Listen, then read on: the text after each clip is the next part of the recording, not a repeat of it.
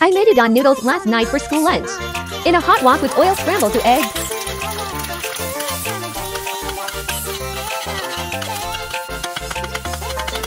Add a little bit more oil to saute minced garlic. Keep stirring, then push to the side for chicken pieces thinly sliced julienne-like. Season it with ground pepper. Then cook it for a little bit.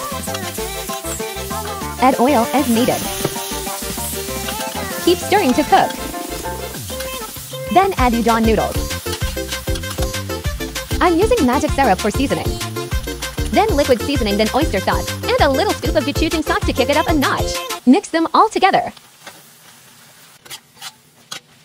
Then I added bean sprout mini bok choy for vegetables.